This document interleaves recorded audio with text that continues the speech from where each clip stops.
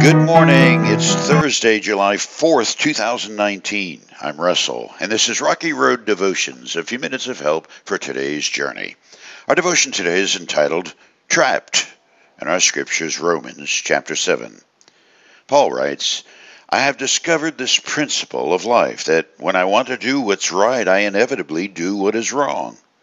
I love God's law with all my heart, but there's another power within me that's at war with my mind. This power makes me a slave to the sin that's still within me. Oh, what a miserable person I am. Who will free me from this life that's dominated by sin and death? Thank God the answer is in Jesus Christ our Lord.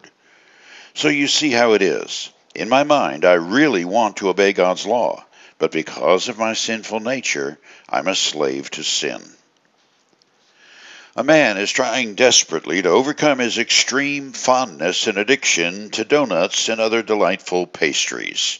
Having ordered every pill antidote ever offered on the internet and late-night TV commercials, having tried all the fad diets and hypnosis and psychotherapy and playing the mental tapes of his mother shaking her judge-like index finger in his face, the man resorts, finally, to prayer.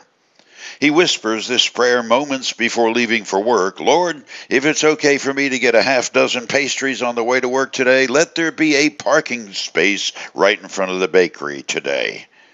He wasn't sure it was going to work, but as he circled the block for the 8th time, sure enough, there was a space open right in front of the bakery.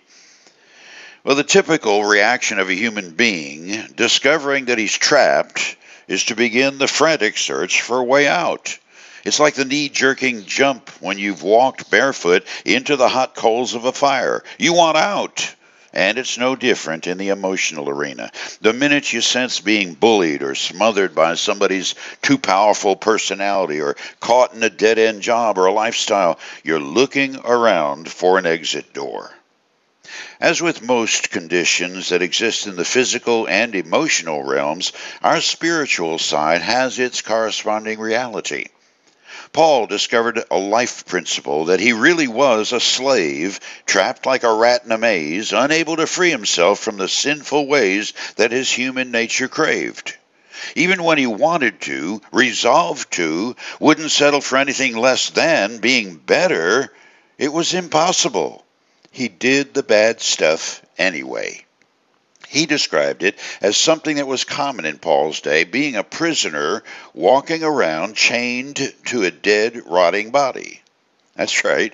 When the Roman government punished convicted wrongdoers, they would be sentenced to life with a corpse strapped to their backs. It was a reminder that their lives were not their own. They were at the mercy of a greater power, Rome.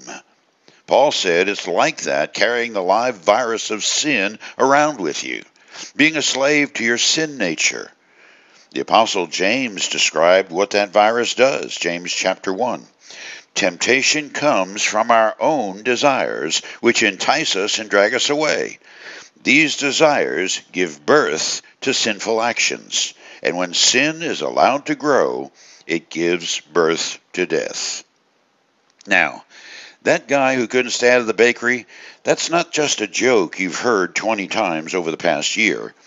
That guy is me. And he's you too.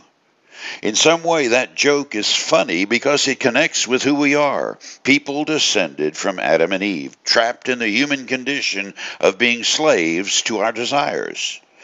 And when we finally get to the place where we understand that there's no release, that the corpse of our sin debt will follow us to the grave, there are only two ways out.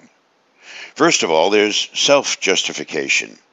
We rationalize with our prayers and intelligent post-church theories how we're okay because we were born that way, and who's anybody to judge me anyway? Leave me alone, I'm just going to circle the bakery 8 times until I feel better about myself. But then, number 2, there's justification that God offers, as he takes our place hanging on a cross for what sin has done to us, and his death sets us free. For you today, if you've circled the bakery enough and you're beginning to feel the weight of being trapped, rejoice, you're not far from the kingdom. You chew on that as you hit the rocky road. Have a blessed day.